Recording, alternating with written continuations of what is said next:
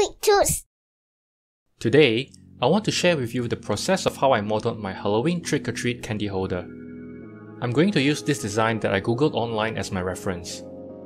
To make the pumpkin, I added a sphere mesh, and then I deleted the faces from it so that I would be left with a 1/8 part that will make up the full pumpkin with modifiers later on.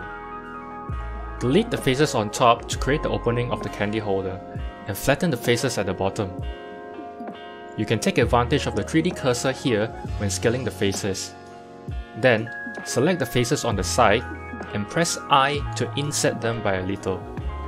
Extrude them afterwards by pressing E. This will help us create the grooves on the pumpkin. When you are done, add an empty at the world's origin and give your mesh an array modifier. Set the number of duplicates to 8 and tick the constant offset instead of relative. On the object offset and pick the empty that you've added.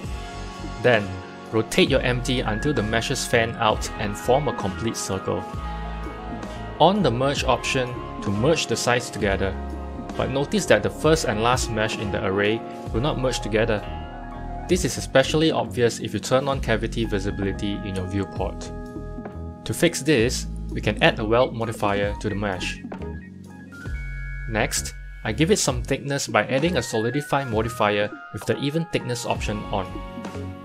We can then add a subdivision modifier to round up the whole mesh. If you want to add some realism and believability to the model, you can also add a displace modifier before the subdivision. Create a new texture, and under the texture properties, select clouds. Go back to the displace modifier and set the strength to 0.1, and this will give the mesh a very nice randomized displacement. To create the face object, I added a single vert to the seed.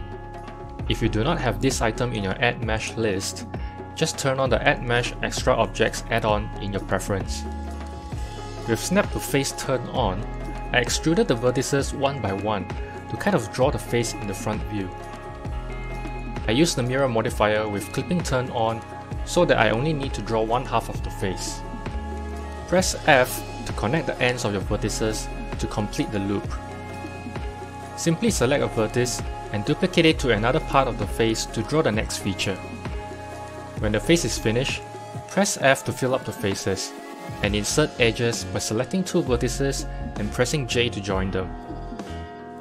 Next, add a solidify modifier to give it thickness, and then a bevel modifier if you need to round up the edges. Now we can boolean the pumpkin with the face object. Scale the face object down from the world's origin to decide how deep you want the deboss effect to be. The handle part is fairly easy and straight to the point. I added a cylinder without the caps and rotated it so that the handle is in the correct orientation. Then delete the lower half of the faces and modify the shape accordingly.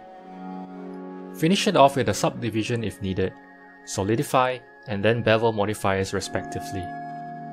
As for the knobs, I also used a cylinder and modified its shape to achieve the design I wanted, and then mirrored it to the other side as well. And that's all to it. All that is left is to parent everything together and move on to materials and lighting. Hope you enjoyed it. Happy Halloween! Hi! Subscribe!